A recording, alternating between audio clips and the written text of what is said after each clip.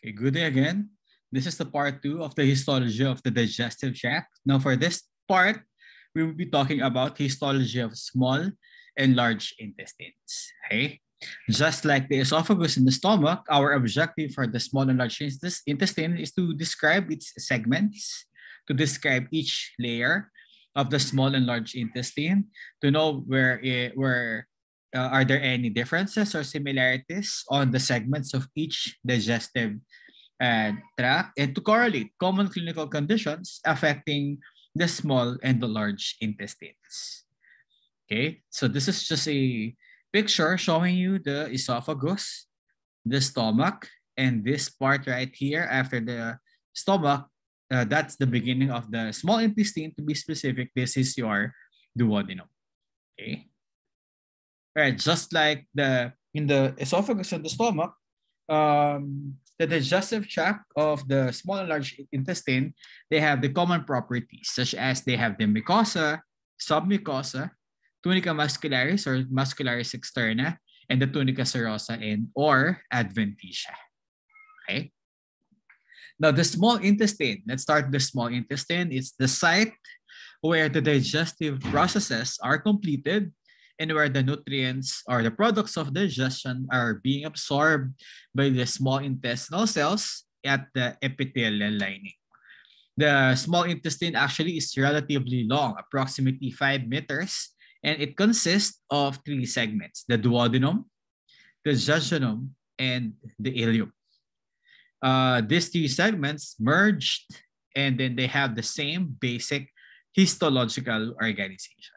Now let's talk about the first layer, the mucosa. So we will be talking in general in the small intestine. The mucosa is lined with simple columnar epithelium. Take note, you have to indicate with goblet cells. Okay. The villi actually, this one as projected in this illustration, are actually cores of loose connective tissue that extends from the lamina propria. They contain fibroblasts, smooth muscle fibers, lymphocytes, plasma cells, fenestrated capillaries, and central lymphatic called lacteal.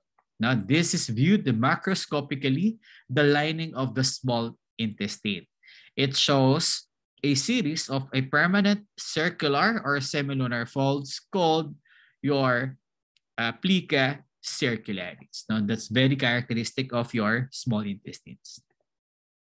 Okay, shown to you in this slide are actually our intestinal glands. These are also known as your crypts of Lieberkühn. They are found in the lamina propria of the small intestines. Okay? As mentioned in the part 1 of the digestive tract, when we say glands, they are specifically found only at the lamina propria, except for those 2 organs, the esophagus and the duodenum. We will be discussed that in a while. Okay, and in the mucosa, aside from the lining epithelium of the lamina propria, we also have the muscularis mucosa, which are actually a smooth muscle fibers. All right, plica circularis are macroscopically visible. These are actually crescent-shaped folds of the mucosa and submucosa. They extend around 1/2 to 2/3 of the circumference of the lumen of the small intestine. They're actually permanent structure, but their presence does not depend on the state of distension of the small intestine. They are absent from the first few centimeters of the duodenum, and they're also absent on the distal part of the ileum, yung papunta na ng large intestine. They are particularly well developed in the jejunum, and they increase the surface area of the mucosa. Okay. Next are the crypts of Lieberkühn. These are also known as your intestinal glands or intestinal crypts. They are found between the intestinal villi. Actually, between the Paneth cells, no, in the intestinal glands, we can actually find Paneth cells that are located at the bottom of the crypts, and they are actually for secretion of intestinal juice, which contains enteropeptidase, which activates the pancreatic enzyme trypsin and small amounts of amylase coming from the pancreas. Right, this is a picture showing you this. This area right here, the one that is shown, is actually a crypts of lubricant, no, intestinal glands. No, sorry, this is actually a plica circularis. The plica circularis. These are the lamina propria, and these are your intestinal glands. Muscularis mucosa, submucosa, tunica muscularis, and tunica serosa. Okay.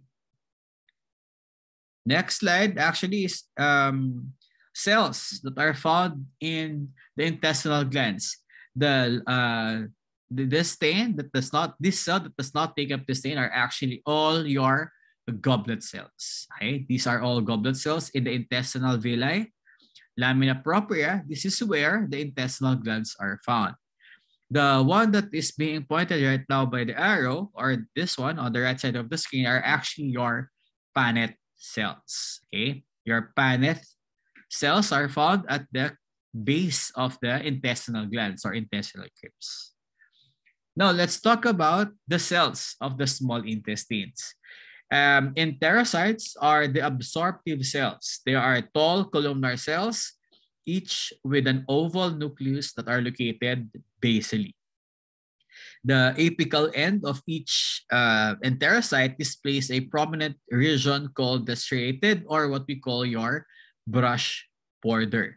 Ultrastructurally, the serrated border or the brush border is seen to be a layer of a densely packed microvilli that is covered by glycocalyx through which nutrients are taken into the cell. So actually, the enterocytes are the parenchyma or the characteristic cells of the small intestine. Take note of this. Next, we have the goblet cells. The goblet cells, as mentioned, they did not take up the stain. They are interspersed among the absorptive enterocyte. They secrete what we call the glycoprotein mucins that protect and lubricate the lining of the small intestine. And that's the main function of the glycoprotein mucin that are being secreted by the goblet cells. And please do not forget that the intestinal lining epithelium of the small intestine is with goblet cells. Okay. Next, we have the Paneth cells. They are located in the basal portion of the intestinal crypts, and they are exocrine cells with large eosinophilic secretory granules in their apical cytoplasm. Their main function is their granules release lysozyme, phospholipase A2, and hydrophobic peptides called defensins. They are all of which bind and break down membranes of microorganism and bacterial cells. So they are more of a protection against bacteria.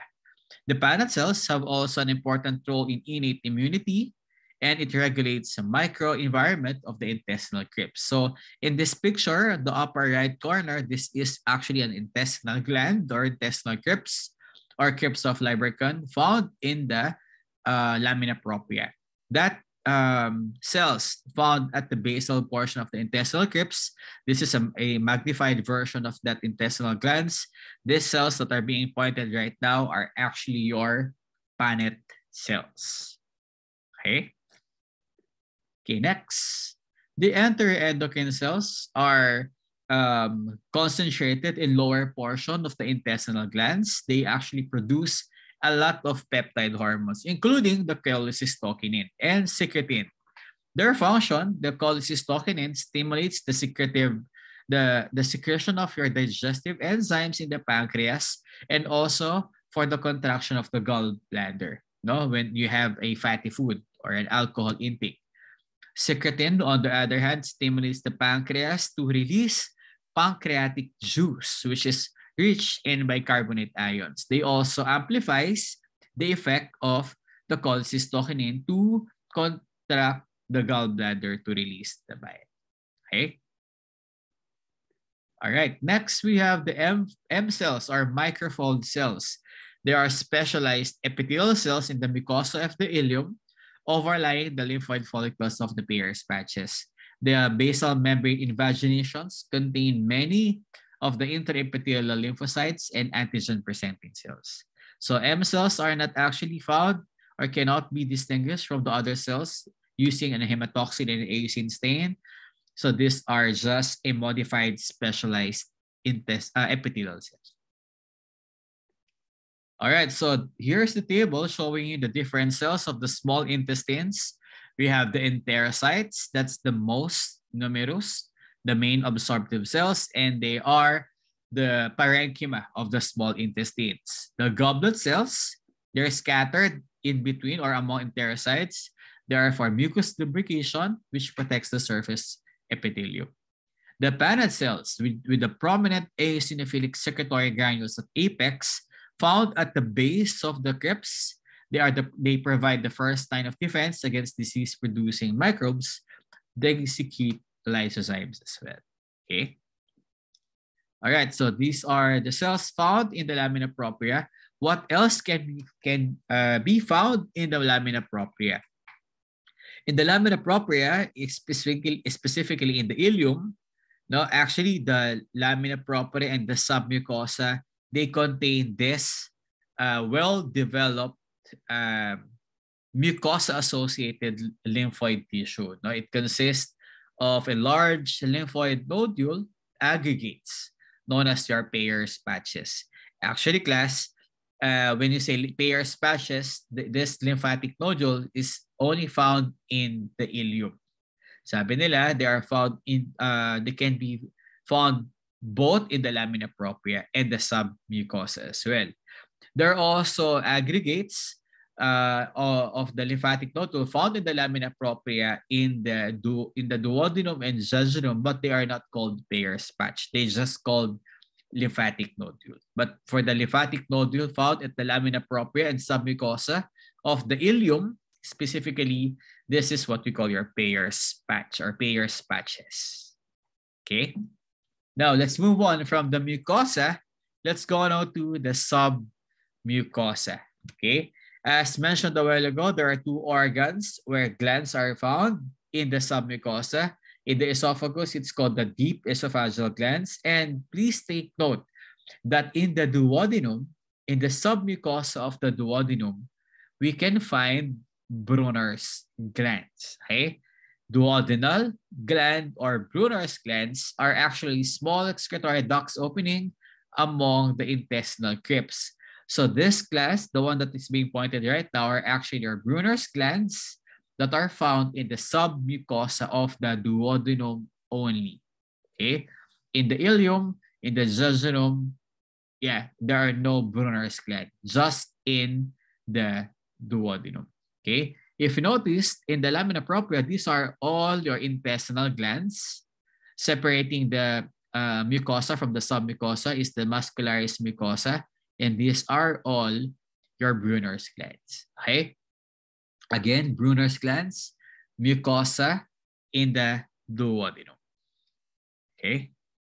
Found also in the submucosa of the small intestine are your Meissner's plexus or their submucosal nerve plexus.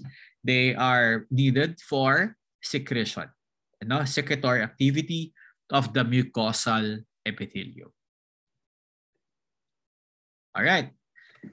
Let's go on to the tunica muscularis or muscularis externa. As mentioned a while ago, in the pylorus of the stomach, I call na siya internal, inner circular, outer longitudinal. All throughout the small intestine as well as in the large intestine, they are composed of an inner circular and outer longitudinal. In the tunica muscularis, we can also find, as mentioned in the part 1 of the digestive tract histology, the myenteric or Auerbach's nerve plexus. Its function is for motor or peristaltic movement. Now, as you can see in this picture at the upper right corner, this is the inner circular and outer longitudinal layer of the tunica muscularis of the small intestine. And in between that, you may find a nerve plexus. That is your Auerbach's plexus. So if there is contraction or stimulation of this Auerbach's plexus, obviously, you will produce a contraction of the smooth muscle, causing it to have a peristaltic movement. Another picture at the lower right, of the slide is the inner circular and outer longitudinal, and these are actually the nerve plexus found in between is your Auerbach's plexus or mesenteric plexus. Another picture showing you a mesenteric plexus between an inner circular and outer longitudinal, inner muscle and external muscle. So function, peristalsis. Okay, so let's have a review on what segment of that small intestine para in the practical exam, you may identify it easily. This picture right here is actually the duodenal glands or the Brunner's gland. They are found in the submucosa of the duodenum. Okay. Next slide. This one actually is there are presence of this lymphatic nodule called your Peyer's patches.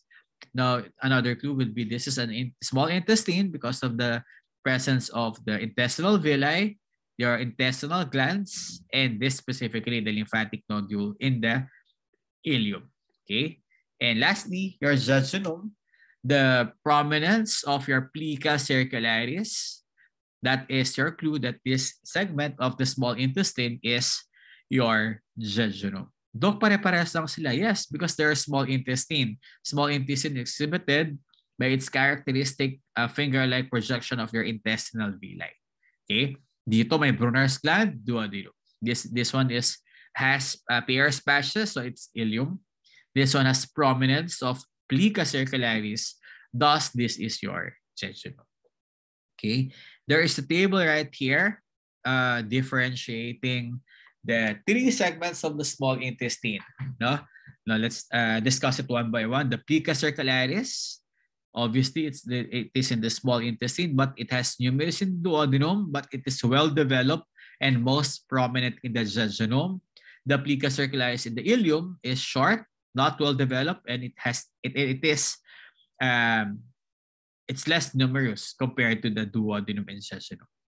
Look at the shape of the description of the intestinal villi of the duodenum. It's numerous, it's short, and it's broad leaf-like. The jejunum, it's numerous, long, slender, finger-like, while the intestinal villi of the ileum is club-shaped, fewer and shorter. Okay. What about the goblet cells? You may actually find goblet cells towards the large intestine na mas marami, dumadami siya. But still, in the duodenum, there are few, numerous sa jejunum, but more numerous sa ileum. Most numerous na goblet cell will be found in the large intestine. That is why goblet cells are the parenchyma of the large intestine. Okay? In the small intestine, it's actually your enterocyte or your absorptive cells. Glands in the mucosa, sorry, can you please edit this one? Glands in the submucosa, okay? The Brunner's glands in the duodenum, and there are absence of glands in the submucosa. Okay, again, please edit this. It is dapat submucosa. All right, this is what I'm talking about. In the lamina propria, there are lymphatic solitary nodules in the duodenum and jejunum. But when it comes to ileum, there are aggregates of lymphatic nodule. We call it your Peyer's patches. And this is a characteristic feature of your ileum. Now, grossly, the length of the duodenum, jejunum, and ileum would actually differ. The shortest segment is the duodenum, and the longest segment with 12 feet is the ileum, papunta ng large intestine. Its width, the widest is found in the duodenum, and the narrowest are found in the ileum. In the mesentery, both jejunum and ileum are present in the mesentery, but duodenum is absent in the mesentery. It's also non-movable compared to jejunum and ileum that is movable. Okay. All right. This is just a picture showing you the pyloro-duodenal junction or gastro-duodenal junction. So in here, this one is the gastro-duodenal junction. In this area right here is actually your stomach. So this is the gastro or the pyloro. And this is your duodenal because of its finger-like projection of intestinal villi. And look at this yellow arrow structure. This is your Brunner's gland. Okay. All right, so let's apply it in medicine. the small intestine, we have the celiac disease. In celiac disease, the resulting inflammation affects the enterocytes here, leading to a reduced nutrient absorption. So this is the celiac disease. This is the normal histological characteristic of your small intestine compared to your celiac disease or celiac sprue, S-P-R-U-E. It is a disorder of the small intestinal mucosa that causes malabsorption. This can actually lead to damage and destruction of the intestinal villi. It is believed that the cause of the celiac disease is an immune reaction against gluten or other proteins in wheat and certain other types of grain. So in the celiac disease, take note, there is no increase in intraepithelial lymphocyte. There is a reduction in nutrient absorption. Okay, so that would be your celiac disease. Next, we have your Crohn's disease. Is a chronic inflammatory bowel disease that occurs most commonly in the ileum or in colon, resulting from a poorly understood combination of either immune, environmental, or genetic factors. It says here excessive lymphocytic activity and inflammation in any or all layers of the intestinal tract. Signs and symptoms would include a pain and localized bleeding, malabsorption, and diarrhea. Okay, that ends the histology of the small intestine. Okay, now let's go now to the large intestine or the bowel. Now, it absorbs water and electrolytes and forms indigestible material that will become feces. No, some common description of the large intestine is that this one is the appendix, this one is the ileum, this is your ileocecal valve, the transition between the small and large intestine. The cecum, we have a short cecum with ileocecal valve and the appendix, that is the appendix. The ascending colon, the transverse colon, the descending colon, and the sigmoid colon. Okay, and this one is the rectum, where feces is stored prior to evacuation. Okay, the mucosa actually lacks villi, except in the rectum, which has no major fold. So, meaning, in the large intestine, we cannot find villi or intestinal villi. That's your clue. Now, in the mucosa of the large intestine, let's start with the mucosa. It has a shallow plica semilunaris but no villi. Again, in the small intestine, it's plica circularis, while in the large intestine is plica semilunaris.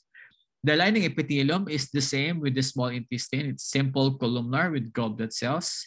Your lamina propria is composed of, like the small intestine, loose connective tissue with intestinal glands, and they are rich in lymphoid cells and lymphatic nodules. The muscularis mucosa, from the esophagus to stomach to small and large intestine, they are composed of smooth muscles. Okay. Now, the mucosa of the large bowel of the large intestine is penetrated throughout its length by intestinal glands. Okay, so again, the intestinal glands are found in the lamina propria. Okay, in the lining epithelium of the small intestine, these goblet cells would actually be producing lubricating mucus, and they become more numerous along the length of the colon in the rectum. Thus, its parenchyma is goblet cell. Okay, the parenchyma of your large intestine are your goblet cells. Now, in the lamina propria and the submucosa, we may actually find mucosal glands and intestinal glands at the lamina propria, but there are no glands in the submucosa of the large intestines. Okay? Let's go to the tunica muscularis or the muscularis externa. They're arranged in inner circular and outer longitudinal, the same with the small intestine, but look at this. We have the outer longitudinal muscle layer forming a 3 flattened strands. That is your taenia coli that produce the haustra in the colonic wall. So grossly, you can find the haustra but the Taenia coli are actually your outer longitudinal muscle layer. Okay, now please take note of that. What muscle pattern? No, it's actually the outer longitudinal muscle that forms the Taenia coli. And lastly, your tunica serosa are actually peritoneal covering. No, you have the complete peritoneal covering that is found in the cecum, appendix, transverse, and sigmoid colon, while the partial peritoneal covering can be found in the ascending colon, descending colon, and rectum. There are no peritoneal covering in the anal canal, and we have these appendices epiplosae or epiplocae, which are pouches of adipose tissue. Okay, this is another picture of your Taenia coli class. Now, this is a Taenia coli. Higher magnification would look like this. The muscularis layer of the large intestine has two layers, as mentioned, the inner circular and outer longitudinal. It's actually the outer longitudinal that will consist of three distinct bundles of muscle fiber forming this Taenia coli. No? It produces the haustra in the colonic wall. All right. Actually, this is not part of the digestive, not part of the large intestine, but it's para lang siya diverticulum. No, appendix is found in the cecum. No, there are also lymphoid tissue that is found in the lamina propria. And if you look at this picture, you may see that this is an appendix because of its presence of lymphatic nodules, but there are no intestinal villi. So this is really an appendix. And lastly, the anal columns of Margagni. At the distal end of the rectum, the anal canal and the mucosa, as well as the submucosa, are highly vascularized with venous sinuses. They are folded, longitudinal folds called your anal columns of Margagni here, the anal columns of Margagni, intervening the anal sinuses. The fecal material actually will accumulate in the rectum, in the rectal mucosa, that is eliminated by muscular contraction. So meaning, including the action of the internal and the external sphincter, internal external anal sphincter, it will continue through the circular layer of the muscularis dun sa may voluntary muscle dito na makikita. Okay? So this is the anatomy of the anus, as mentioned. This one is the skin or the squamous mucosa. So these are actually the location of your external hemorrhoids. No, mas masakit ang external hemorrhoids because of the presence of nerve endings. The internal hemorrhoids are actually found above the dentate line or the pectinate line during rectal examination. The internal hemorrhoids are actually non-painful, no, but one individual can actually have both mixed type. No, meaning pag mixed type, both external and internal hemorrhoids ang kasama. Okay? All right, anorectal junction. As you can see, this is actually the anus. It is this is the anus because of its lining epithelium, the stratified squamous, non-keratinized epithelium, and this is the rectal portion. Rectal portion is kita mo dito that this is really large intestine because of absence of intestinal villi and presence of intestinal glands in the lamina propria. We may actually find numerous goblet cells here. Thus, this is your rectal portion. As mentioned, in the large intestine, its parenchyma is goblet cells. In this picture right here, there is the transition from the columnar cell epithelium to the stratified squamous, non-keratinized anal area. Okay. All right. So let's apply it in medicine. The most commonly encountered pathology in the colon is actually your colorectal cancer. Now, it is an adenocarcinoma that develops initially from such polyps, usually occurring in the epithelium of the rectum, sigmoid colon, or distal descending colon. They are more common in individuals with low fiber diet, which reduces the bulk of fecal material, and this in turn prolongs the contact of the mucosa with toxins in the feces.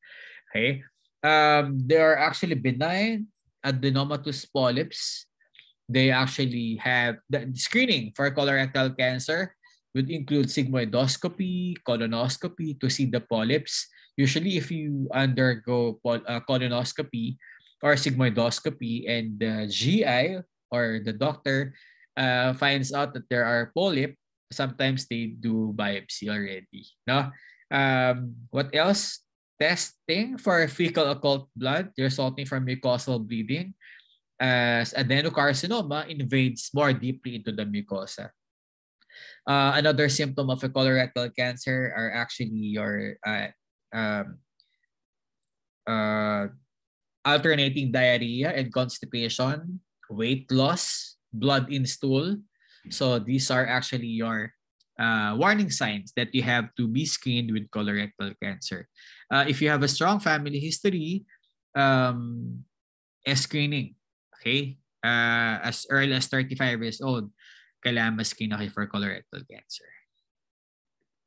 Okay, next would be hemorrhoids. The hemorrhoids are actually swollen blood vessels in the mucosa or the submucosa of the anal canal. This is common condition typically resulting from a low fiber diet, constipation, prolonged sitting, and straining at defecation that would produce increased pressure on this blood vessel. So as mentioned a while ago, internal and external hemorrhoids can be of a mixed type, and hemorrhoidectomy is not non-pharmacologic treatment for hemorrhoids would be a low fiber diet. A high fiber diet. And then the ultimate, the management for hemorrhoids if the pain persists or if there is a grade 4 hemorrhoids already would be hemorrhoidectomy.